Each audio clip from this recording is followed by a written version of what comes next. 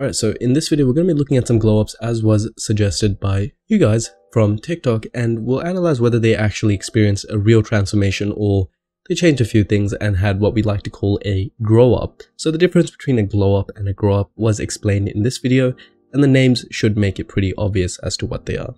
The first thing we should always be considering when analyzing a glow up, and to see if it's actually doable in your case, if you can follow that advice, is the age difference between the before and after pictures. Because I could say I had a glow up from the age of 2 to 10, but that's not really a glow up, it's just growing up, so it's not a very logical argument and we can't really take much advice from there.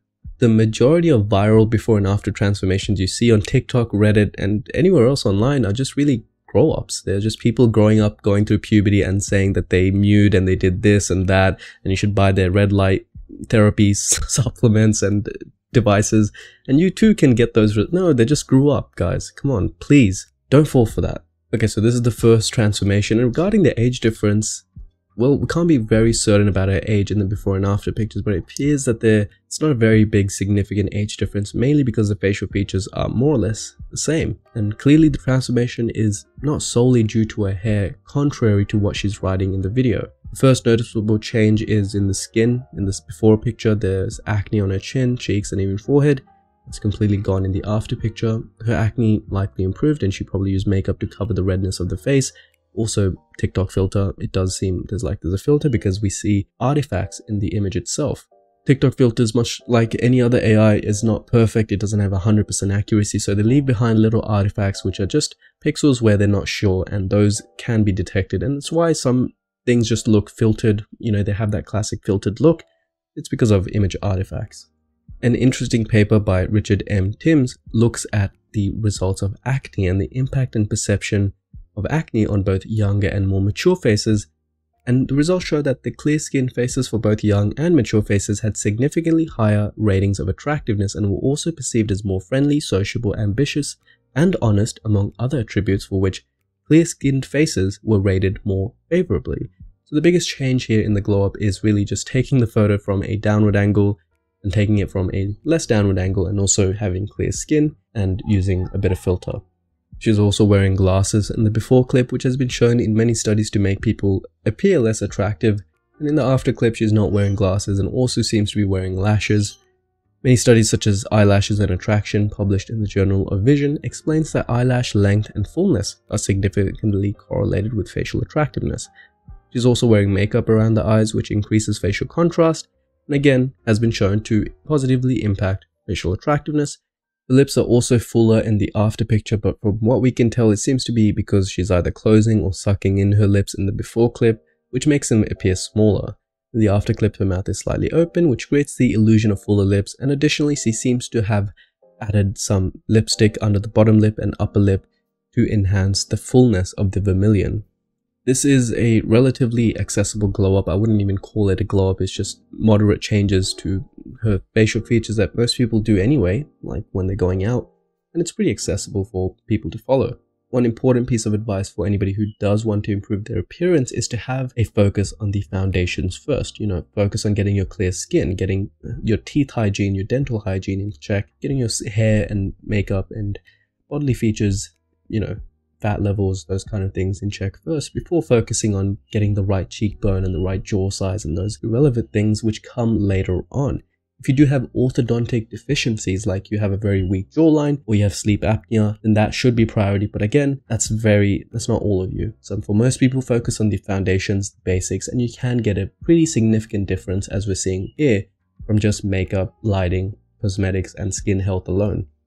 So this second one is a more significant glow up, and there is a larger age difference in the transformation. In the left, we can say perhaps maybe 15 to 16, and on the right, maybe 23 to 24, because he's got more of his adult features coming in, but nevertheless his features have not actually changed all that much, so it's an interesting transformation to examine what makes the one on the right so much more attractive.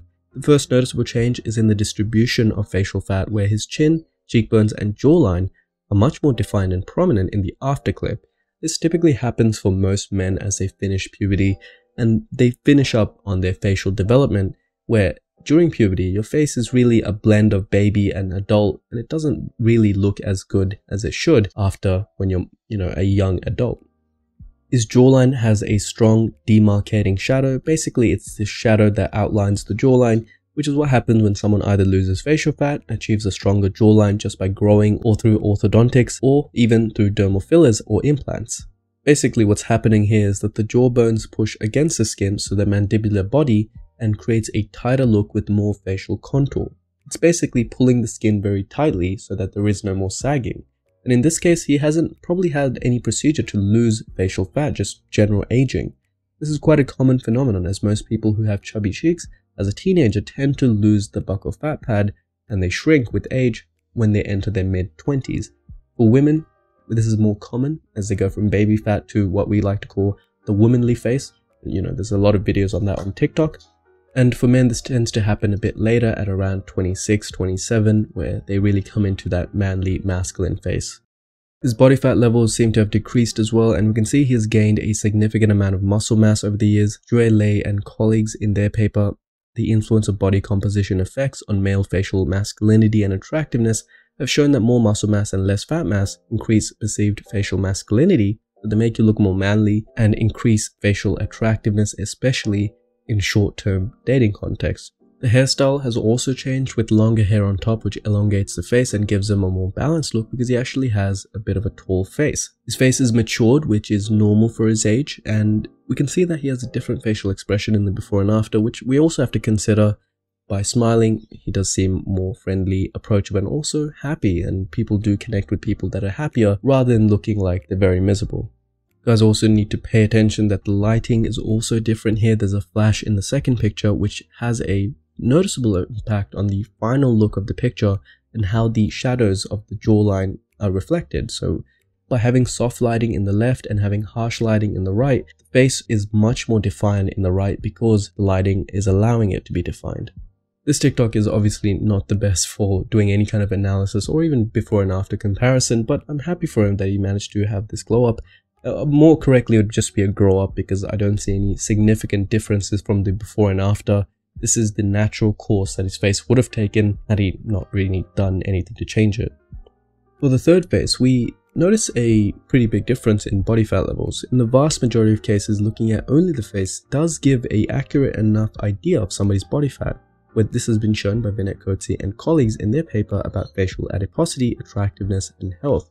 They also found that women with an intermediate amount of facial fat are judged healthier and more attractive than women with more facial fat or with extremely low levels of facial fat. And Kalik et al. 1998 found no reliable relationship between your facial attractiveness and the general health, which means that facial attractiveness in general is more or less a perception. We have these perceptions of what we think is healthy, and if you meet those perceptions of what we think is healthy, whether or not you are actually healthy, then you will be rated as attractive. In the case of this woman, her face looks significantly slimmer, her cheekbones are more apparent, her facial harmony has improved, and that the fat loss has greatly contributed to the change in the two faces. Moreover, her face appears more feminine on the right in the before picture. Her facial fat also makes it look wider, squared, and more masculine. Although there appears to be a filter on the after picture, we can also see that she has better skin homogeneity and a more even skin tone, which again plays an essential role in skin attractiveness, as we've talked about many times ad nauseum. She also wears lashes in the after picture and makeup around her eyes, which makes them appear bigger and more feminine. Though colored contacts haven't really been proven to increase attractiveness, they definitely make her face more striking and interesting. And another critical thing we notice is her eyebrow fullness and definition. Where in the before picture, her eyebrows look thin, almost invisible, and eyebrows are essential because they give structure to the face and the eye area itself. So you can imagine the eyes as being the picture and the eyebrows as the frame of the picture. In fact, Jian Jiao and colleagues found that facial attractiveness is directly affected by the eyebrows itself, and in her picture we can see that she's used makeup to make her eyebrows look more dense, defined, and darker. This increases facial contrast and gives more structure to the face, and definitely improves facial attractiveness. You can also notice that her nose looks different in that it's less wide, her nasal tip and nasal bridge are also both thinner, and this could be an optical illusion just because the face has gotten wider and older. The things that we thought were not in proportion automatically fall into proportion just by the virtue of everything else around the face changing. If we look at those pictures, then we can clearly see that the nose structure has changed, and she most definitely may have had a rhinoplasty, but the nose is less wide, thinner, and more defined. The nasal tip and bridge are also thinner as well. Most rhinoplasty patients tend to refine their nose but also preserve their cultural identity, and rhinoplasty is a procedure that really needs to take into account where the patient's background is from. Adeza Omomo and colleagues explain the process for black noses in their study, where they use allo-based resection to narrow a wide nasal base and nostril and also reduce the size of the nostril itself. Then they use additional sutures to narrow the nasal tip and place cartilage so that the tip is pointier.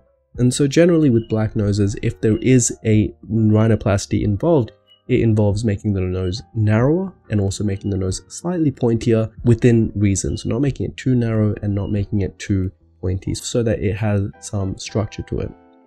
In this example, she's also using lipstick to make her lips look fuller and increasing facial contrast, again, much like all the other examples we've seen. And finally, we can tell from the before picture that that's generally a badly taken picture, and so it's not really fair to compare the two from different angles and lightings, but nonetheless we can use it to talk about how you can follow some of the advice to have your own positive improvement in your facial aesthetics. That being said, if you would like to get your face assessed and learn about how you can improve your facial features and the way you look and feel your best and have your self-confidence restored, then order a Kouv's aesthetic assessment from our team of doctors and dentists and have us walk you through what your options are and where you can improve.